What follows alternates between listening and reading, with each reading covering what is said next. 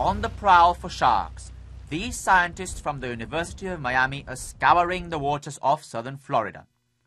The aim is to attach a satellite tag to their fins in order to track their migration patterns in real time and understand their behavior. Whenever the fin breaks the surface, this antenna broadcasts a variety of data to an orbiting satellite, and it gets emailed to us. It tells us where the shark is, where it's been recently, a variety of environmental factors such as the temperature of the water and how salty the water is. The sharks are caught with barracuda bait attached to fishing lines. Clear! Today it's first time lucky. The team catch a 2.5-meter nurse shark. Unfortunately though, this particular species is not one of the 3 types of sharks that the scientists are looking for. But it's not a waste of time.